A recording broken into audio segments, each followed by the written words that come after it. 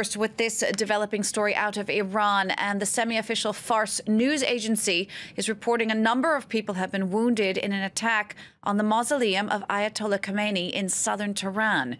There have also been reports of a shooting incident in Iran's parliament. France 24's Doug Herbert is following this for us. Doug, the details here are still very sketchy. What more have you been hearing? Yeah, varying reports all coming in from Iran's semi-official news agencies, including the one you quoted, Fars. Like you said, a series of two separate attacks in two separate locations in the capital, Tehran. One in the parliament building itself in central Tehran, and then another about 20 kilometers, 12 miles to the south at a very symbolic site, the shrine to the Ayatollah Ruhollah Khomeini, who was really the founder of the Iranian Islamic Republic in 1979, and he was also its first supreme leader. So you don't get too much more symbolic than that.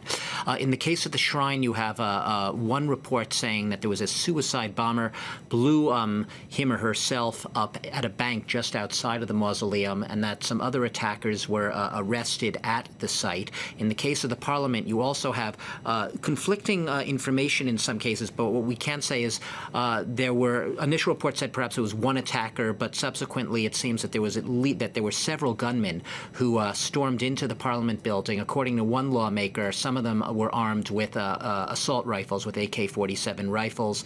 Reports of several people wounded within the parliament. There had even been some reports, unconfirmed by us, of a security guard, possibly a security guard who had been killed. Like I said, that has not been confirmed, but what we can say for sure is that these attacks happened at the same time, about 12 miles apart, at both very symbolic sites for different reasons. The parliament being highly fortified, surrounded by multiple security checkpoints, the shrine to the Islamic Republic's founder, which is why the reports out of Iran and its news agencies suggest that these attacks were coordinated in some way, shape, or form.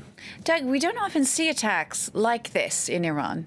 You're absolutely right. I mean, last year you did have Iran saying that it had foiled what it said, by its own words, was one of the biggest plots by terror groups against Tehran, the capital, and other major cities. What we do know is that Iran has a majority Shiite population.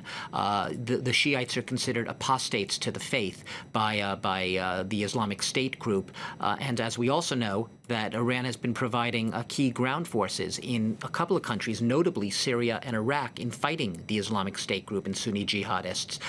So while the motivation of the assailants in this attack are still unclear, are still unknown, there is that clear clear division within the Muslim world between Shiite-dominated Iran and a lot of the Sunni jihadists out there who see everything Iran does and says as being absolutely heretical and apostates to the faith. All right, Doug, thanks for that. And as Doug said, this is an ongoing situation. We're just hearing now from the Tasnim news agency, quoting sources on the ground, that at least seven people have died in that attack at the Iranian parliament, with another 4 reportedly being taken hostage. This is a developing situation. We'll bring you the latest on it as we get it here on France 24.